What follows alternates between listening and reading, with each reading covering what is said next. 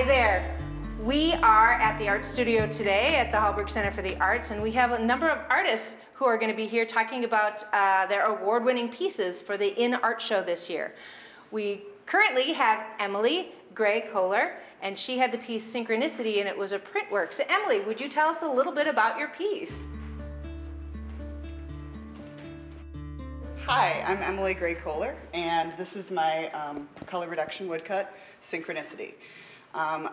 This piece was actually inspired by a trip to Wisconsin last year when the fireflies were super plentiful, and there was an evening where they were just everywhere, and I just couldn't imagine it not being captured in a piece of work. So that's what inspired this piece. And then a little bit about me. So this is a reduction woodcut, and this is basically where I carve into a block of wood successively to create every color you see here. So it started out with the yellow. I printed that on the piece of paper, then carved away what I wanted to stay yellow, and then printed over that the next color, working from light to dark. A little bit about myself from my youth. So I started out, there were a lot of artists in my family. And my mom always had me like with a pen and paper and so on and so forth when I was a kid.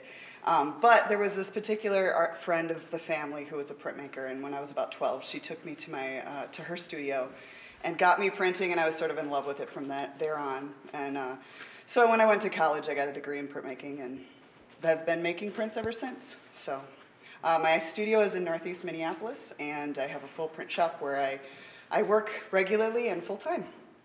Emily, if people want to see more of your work, do you have a website or something people could check out? Or? Yes, so my work is online at my website, which is my name, emilygraykohler.com. And I also am on social media and Facebook and Instagram under Studio EGK.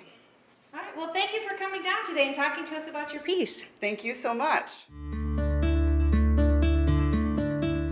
All right. We have Cindy Furstenberg here with us today. She has won an award for her textiles piece, White Pine. Cindy, would you tell us a little bit about your piece and a little bit about your history in creating art? Sure.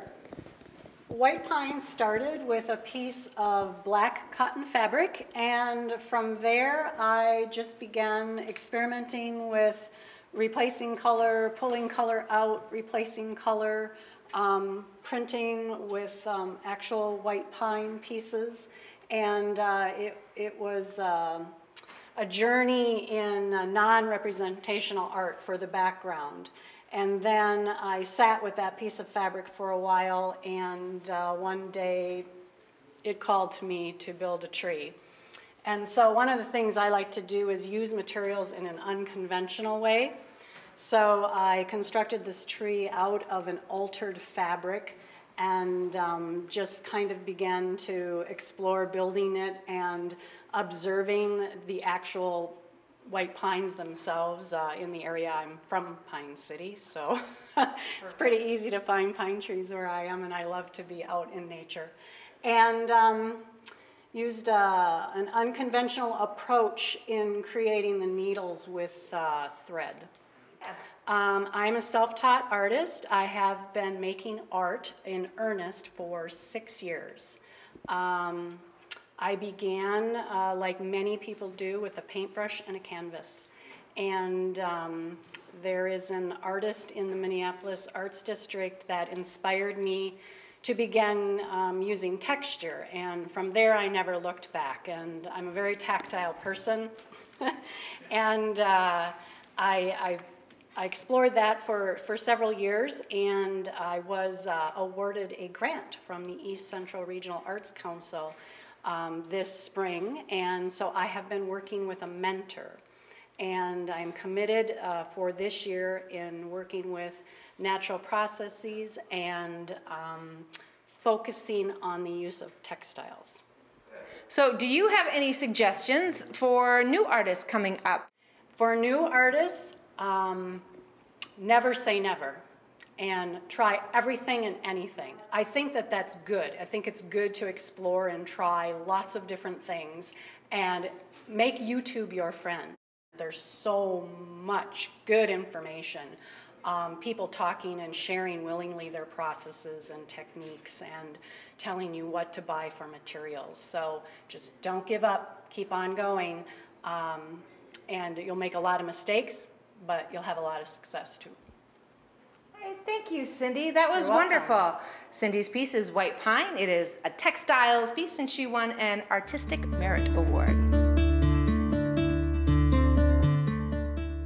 I'm really excited to introduce Mary Welke. She won a Judge's Choice Award on her mixed media piece. Mary, tell us a little bit about creating this piece and your process and words of encouragement to other artists, young artists. Thank you so much. I'd like to thank all of you at this center, the Hallberg Center for the Arts, for this award. And I have to tell you, this is the first ribbon or award I've ever won on any of my artwork in my life. So I'm thrilled. I was stunned when I watched the video. Anyhow, this piece is an experimental piece, and I'm playing with normally I do straight painting, and so now I'm using mixed media. And this piece has photo transfers in it. And then it has the burlap collage and corrugated cardboard, that's the fence. And then it has the three-dimensional, the actual organic material on it. And the other thing is it has two other very interesting things for me anyhow that I'm excited about. One is I met somebody who told me he said if you ever want to experiment with any artwork and you want to print on it, and I said, you mean you could print on top of something that I'm painting on in progress? And he said yes. He took one of my images and actually printed the grasses right over everything, right over the corrugated cardboard and into here. Wow. So it's one of my images that I've taken in the field. And then the other thing that you can't really tell, or maybe you can, is I used a torch to create this. Yes. And that's a new experiment for me as well. So all these things are new for me. And it's an experimental piece, and I'm looking forward to doing a lot more experimenting. And I feel very proud of this piece. It's when Greg spoke about it, he mentioned the space. And the space is very important. And I just wanted to point out again that this represents a fence line. And the idea has to do with the soil and rejuvenation and renewal of the soil, but it has to do with farmland and farming in a restorative manner, and also prairie, the significance of prairie and prairie buffer zones to help rejuvenate the soil. So that is what some of this is about, indicates, is the prairie buffer zone in the use of the hopefully the restorative farming. And the other thing I'd like to share with everyone is that I am a first-time recipient of an Artist Initiative grant. Wonderful. And my grant subject is about prairie renewal and farmland renewal, and particularly working with controlled and prescribed burns. So hence the torching. The torching, sure. Yeah, and so I'm really excited about it. Well, I am excited to see more of your work. This is a great piece, Mary. Thank you. Tell us a little bit about encouragement, words of encouragement to other artists. Yeah, I have a few things to say. First and foremost, you can't be afraid to fail. You have to allow yourself to fail. And most of what I'm doing right now is about failure. And in my studio, I'm doing all kinds of experiments, things that no one will ever see, but it's the best teacher is your failure. And don't be afraid to try different things. And I'm really having fun trying different things. So you never know what's going to come out of it. Think of yourself as like a scientist, and you're exploring different things, and allow yourself to that exploration. The other thing I would say is making and creating art can be a lonely journey. So it's good if you have anyone around you, people who can support you, that you can share things, talk to them about it. That's really important to help you grow and develop as an artist. That's great advice. Thank you, Mary. Yeah. Mary Welke, Steward of the Land Mixed Media. It was a Judge's Choice Award at the In Art Show.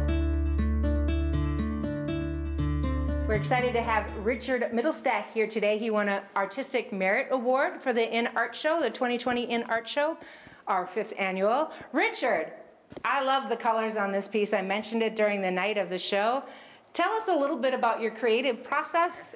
Well, I've been painting since early college days, and it was in watercolors. But my master's is in printmaking, so I really enjoyed the piece that the gal did with the fireflies. But when you go into teaching, which I had been doing for 38 years, you're limited in a lot of different things. So I just continued to work with watercolors, and it was about 10 years ago that I switched over to acrylics. I was in a landscape watercolorist. There's no landscape in this, except it could be based on the fact that the blue was supposed to look like a canyon. But this painting, as I had said in the booklet, is a metamorphosis. And a lot of my paintings are this process of change. I think Mary even Cindy made that reference, as she likes to do, well, Mary said she likes to do a lot of experimenting, and so do I. And a lot of it isn't necessarily failures, they're just unsuccessful events. And that's how we really do learn, and that's what Mary said. That's one of your best teachers, is just continuing to try different things. My paintings have gone from very representational in acrylics to the non-objective, which is what this is. And when I was finished with this, I didn't like it, because it took so long to get to this point, and that journey is what I continue to remember. But this has been well received by a lot of people, and I'm glad that I've now come over to enjoy it as well. One of the things that I had recently discovered, let's say within the last year or so too, is fluorescent orange. And that vivid quality cannot be reproduced as a photograph. So for it to be accepted in the show, they would have had to overlook the fact that that bright orange was not showing up. But yeah, a lot of this, the textures that are created are done with trowels. But I had to go back in and paint in those areas. It wasn't just a matter of just scraping away the paint. But it has a lot of textures, so if you do come to see the show, you will see that there seems to be a lot of stuff going on more than what you see. And as I made reference, 38 years of teaching art education has been my background. Retiring in 2008 is about the time when I started really picking up acrylic painting. So I've really enjoyed it. One, because I was so intrigued by the subject of watercolor painting. I was really focused on that. And as you continue to focus on creating something, oftentimes you get into trying to make it look right. And I discovered I don't have to make things look right. I just have to make it look good. Right. And that is how I've been approaching my painting recently. I remember an author once said that you write, and I'm assuming that writing and creating a piece like this is very similar, but you need to know when to put your piece out to pasture. When to let it go and say, okay, I'm confident, this is done enough. Well, and interestingly enough, there was another painting that had a lot of oranges and stuff in it. And in fact, I think it was in my two-person show with Annie Young, which was last fall. Yeah. And that painting did not, I think there was another one. I might be confused by that painting. But there was a painting that I thought was done, but it just didn't feel like it. Mm-hmm. 2 years later, I added blue dots into that painting. Could have been that same one. And now I feel it's finished. Yeah.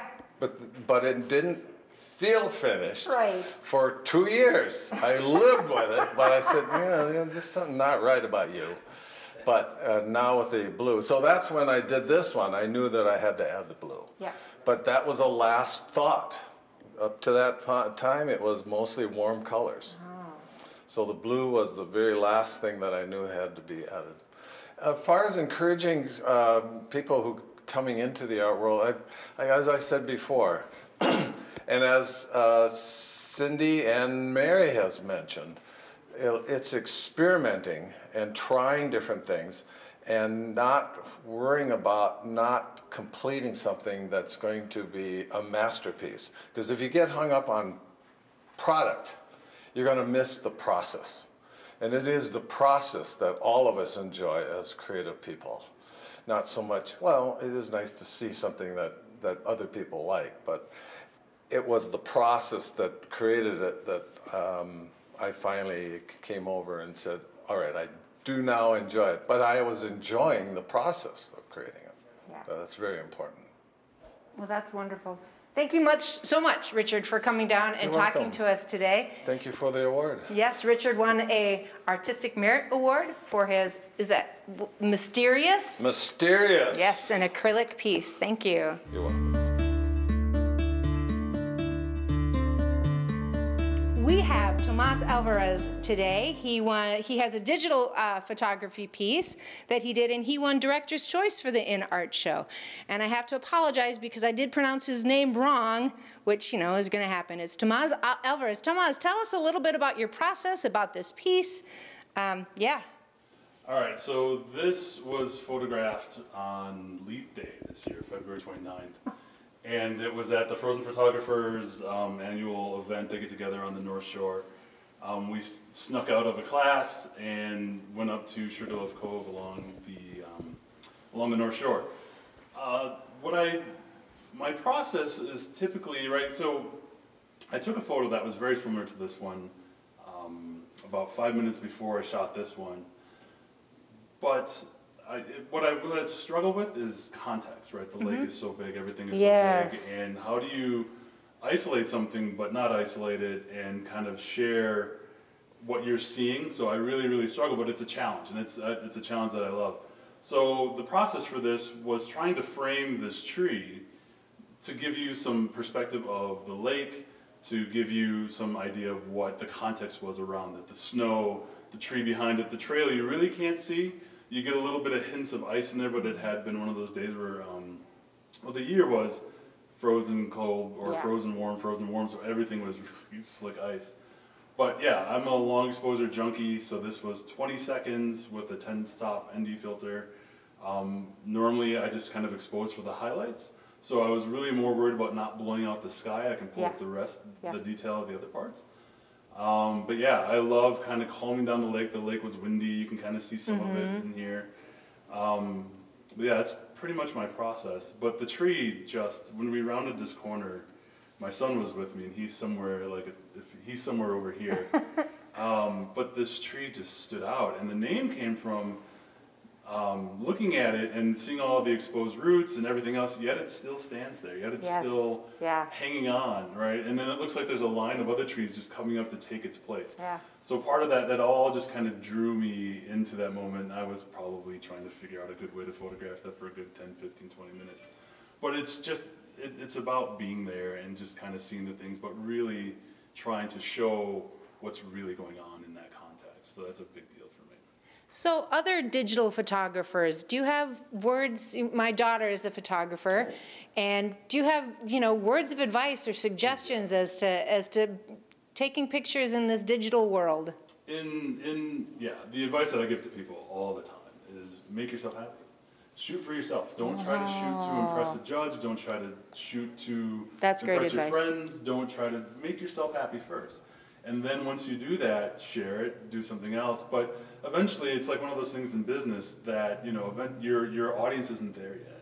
So if you're sharing something that you really love and people don't understand it, well, keep doing it. Eventually, they will get it, or something will catch on. But number one, make yourself happy. Don't try to make somebody else happy. Oh, that's beautiful. That's beautiful. Thank you, Tomas. Yeah. Love this piece. It just speaks Minnesota, and it just speaks North Shore. So thank you so much for going out there and taking that picture. Thank you, guys. Tomas Alvarez won Director's Choice for the In Art Show.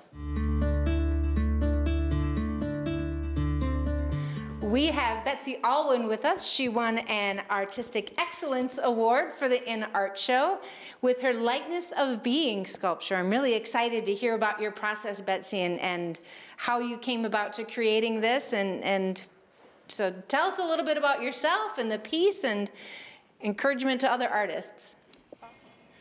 Okay, well, I'm a sculptor, and I was trained in some very traditional processes, but I also use non-traditional materials. And about 10 years ago, I started exploring slip cast objects, and I started working with lace, ceramic lace, and casting that to convey a type of fragility. I was really interested in that duality of strength and fragility.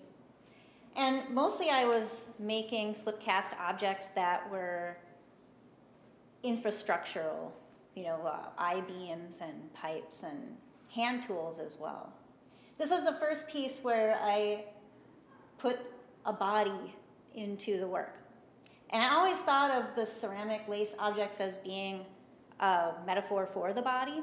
And so this was the first time I put an actual body. And it was, you know, it's not easy to do that because body parts, you know, I think about artists like Louise Bourgeois and Robert Rauschenberg and even Jasper Johns who use cast body parts in their work. Or there's a bit of violence in that, and I didn't want this to have that kind of disembodied, you know, weirdness.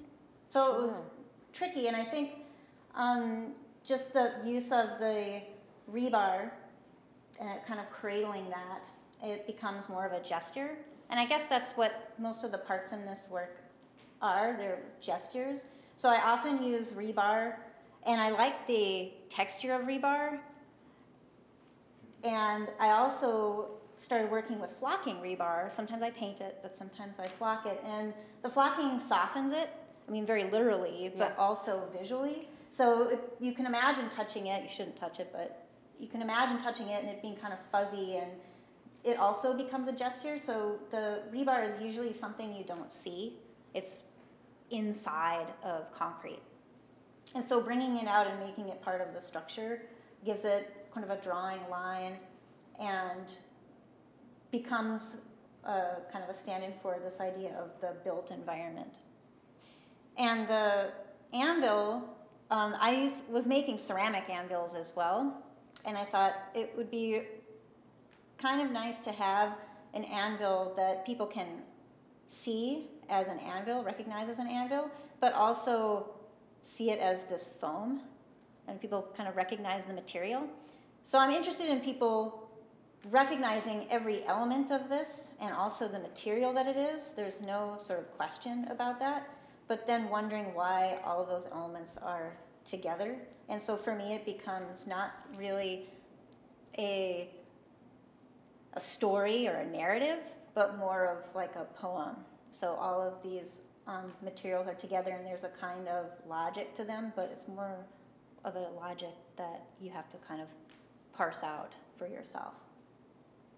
So it's very physical, and it's very much about the body and tactility, and also some contradictions. So soft anvils and fuzzy rebar and ceramic arms. And well, the arm, like I said, I was working with cast objects, and I would just build those objects, and I'd put lace on them. And in the middle of the night, I guess I had this idea to cast my own arm. So I just made a cast of my arm, and then I made a lace arm out of that, and then I cast that again and made a mold and poured slip into that, and then I carve all the negative spaces out. So that's all hand done. Wow. Yeah, so it's really important for me that the arm or any of my ceramic objects that are laced be hollow and porous, because that gives them that lightness. That gives them that, they're structural, because, you know, ceramic is extremely strong actually, even as it's fragile. So I like that duality. So I guess that's the duality that I'm working with. Yeah. Do you have any suggestions to other sculptors who are out there creating art during this time? during COVID, but as well as, you know, just aspiring to be successful? It's a difficult time. I think it's a hard time to get materials maybe for a lot of people. So you can work with things that you have around and just experiment and put things together. I mean, I think you can make sculpture out of anything. You know. That's beautiful.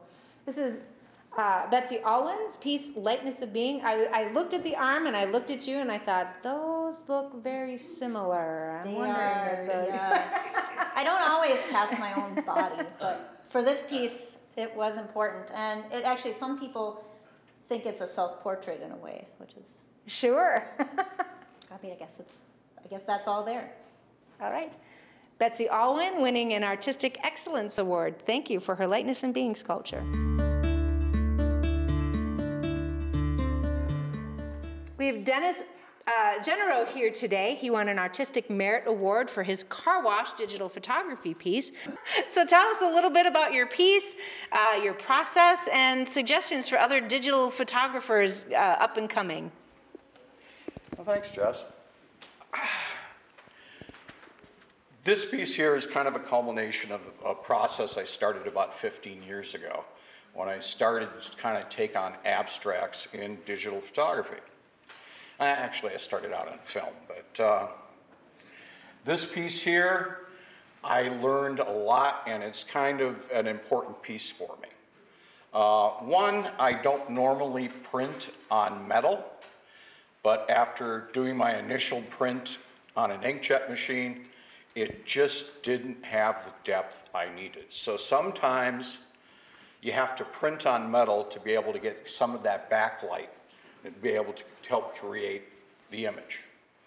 The other thing I learned this, I started doing abstracts just taking natural light and shooting objects in nature. But the last 3 or 4 things in abstract that have been successful for me have been in really dynamic situations. So this series came to me when I'm, of course, getting my car cleaned, and I'm riding through this little tunnel of light and foam, and I'm kind of going, hey, this is kind of cool. How do I pull this off? So I actually went on a very, very slow day for the car wash and said, hey, I'm going to get in the back seat, because they know they want me to move the car forward if somebody's right on your behind once you get through. So, and we started going through, and I just started working quick. This shot resonated for me for a couple of reasons. One, I've studied a lot of Oriental design, and I really am enamored with red. There's usually a touch of red somewhere in an Oriental painting or a design piece, and so I like the colors. The other thing that I realized that was working in my favor, which made me turn to metal, was the negative space in the background that is so graphic. And so all of a sudden I was seeing a couple of different leading lines kind of competing with each other that made a good dynamic for a square format. And that's about as far as this piece goes. My only thing for digital photographers, study other photographers. Get out, and when we get a chance to get back in galleries and see original prints. You have to understand that a photograph, the traditional meaning, is it printed on paper. Please get out and see a print, because most people don't realize the reason why Ansel Adams is famous is not because of his composition, because of the mastery of his print. All right, great. Now I have one question, Dennis. Okay. The title of your piece is Car Wash number 11. Does that mean you had to go through the car wash 11 times in order to get the right? No, actually I was able to, in the short amount of time, shoot 11 images. Oh, wow. And so I was able to get 11 done, and actually I just named it for the last one. This was actually about number 4. Okay. In that, but I did wind up going through again at a different time, just to try to broaden out what I might do in a series. Sure. And so that's, you know, Well, So dynamics work well when you're, especially abstract, you want it happening. Yeah. Well, thank goodness. That would have been expensive to go through the car wash 11 times. Well, your car needs to get cleaned. It is Minnesota. Yes. All right, Dennis Genera with his digital photography piece, Car Wash number 11, winning an Artistic Merit Award at the InArt Show.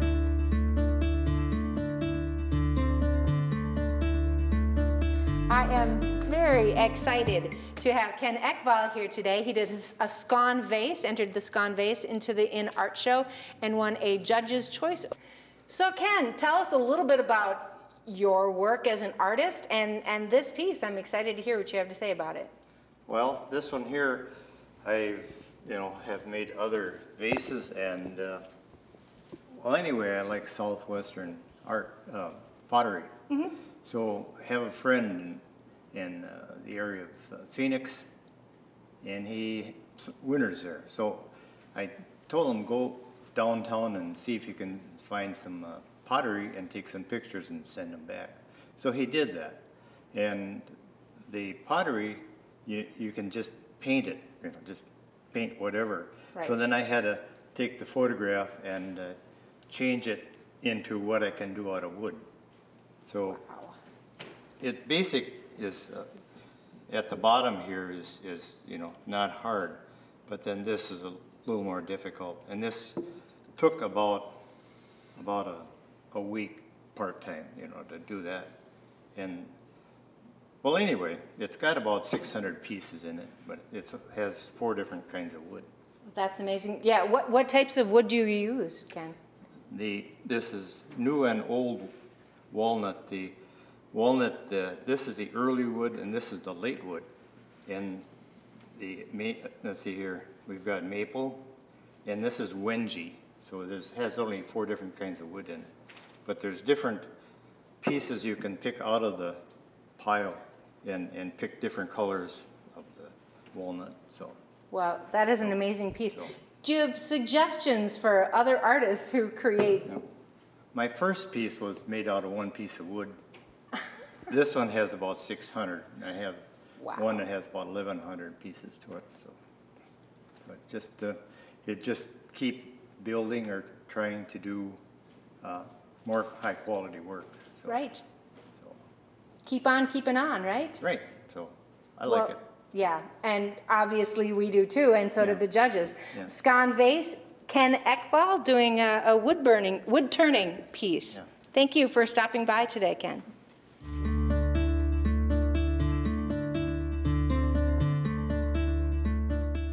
So we have Dennis Zerwas Jr. here with us today. He was the first winner of our Artistic Merit Award at the InArt Show, and we're really excited to hear what he has to say about his digital photography piece. And I was worried that I didn't say Dennis Zerwas Jr., and he said that that's all right, his dad would have appreciated it. So Dennis, tell us a little bit about your piece. Thanks, Jess. Very honored to win this award. This piece out there came from, I think, the fascination that all of us have as children when we look into a glass marble. It kind of takes you into a different world. And I had a different photo a couple years back that was featured a lot of Hot Wheels cars. So this image was born from that, in a way of kind of taking the familiar and making it a little more complex, kind of getting sucked back into the world that we all once knew. And I created a custom light table for this shot that I was able to put a very powerful strobe below it and shoot upward through the marbles. And in my head, it was going to be fabulous. But in reality, when I made the photograph, in the normal color space, the way you see it, the imperfections of the marbles really did not help the picture. There was some yellowing, and it just was underwhelming compared to what I had in my head. So I explored some of the digital processes that we have at our disposal, and with one click of an inversion button, it created something close to this, and I was immediately hooked because it looks like, again, it revitalizes that interest that we had as children to get sucked into a different world. But with this kind of processing, it really makes it look like almost like bubble-wrapped galaxies. And if you can see the image in person, if you can stop by the gallery and check it out, you can see all the little imperfections of each marble. But it really does look like one of those distant Hubble galaxy shots that you see from time to time. So another thing that I did not expect when I was creating this, but it makes geometric sense, is when you line up many circles like this, it creates straight lines. So when you're viewing this, check it out up close and also step back, and you'll all of a sudden start to see straight lines come in when there is nothing straight in this image. So sometimes when you just create and have fun like that, different things will pop out of the pieces at you. And as far as speaking to other digital photographers looking to get better at their craft, that's it right there. You are in a very, very accessible form of art. Everyone in this room has a camera in their pocket, so you have it especially harder to come up with something different. And my big advice is not only just keep creating, that's an obvious, but surround yourself with people who are masters of their craft, and find people who will give you the straight up just truth and some really constructive criticism about your work. There's a lot of people out there that will pat your back, but if you can find someone that says, I like it, and then they list 10 things that they would change about it, those are sometimes the best people to hang around with if you truly want to be an expert in your craft. Thanks, Jess. That's wonderful. No, thank you, Dennis. I appreciate all your words of wisdom, and obviously we appreciate this piece. Artistic Merit Award for the In 2020 Art Show. Thank you, Dennis.